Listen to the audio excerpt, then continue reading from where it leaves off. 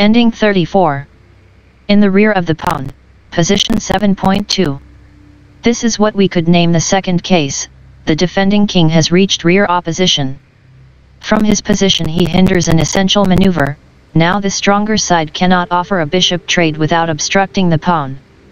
The driving off maneuver does not work now. Bishop e8 d7. This is the only square available for the bishop exchange. On c8 white would lose the pawn. The black bishop moves away but gets ready to occupy the other diagonal, a4 e8.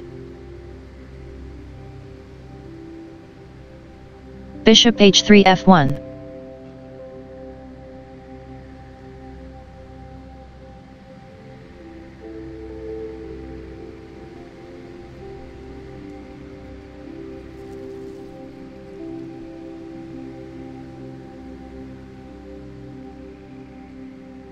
Bishop h3 f1. Bishop d7 g4. Bishop f1 b5. Bishop g4 d7.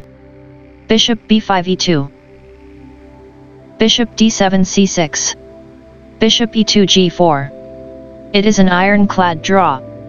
Conclusion: when the defending king cannot stand in front of the pawn, the ideal position for him is behind the stronger side's king, in opposition. As we will see right now, we should not rush to assume that this defensive technique always brings a draw.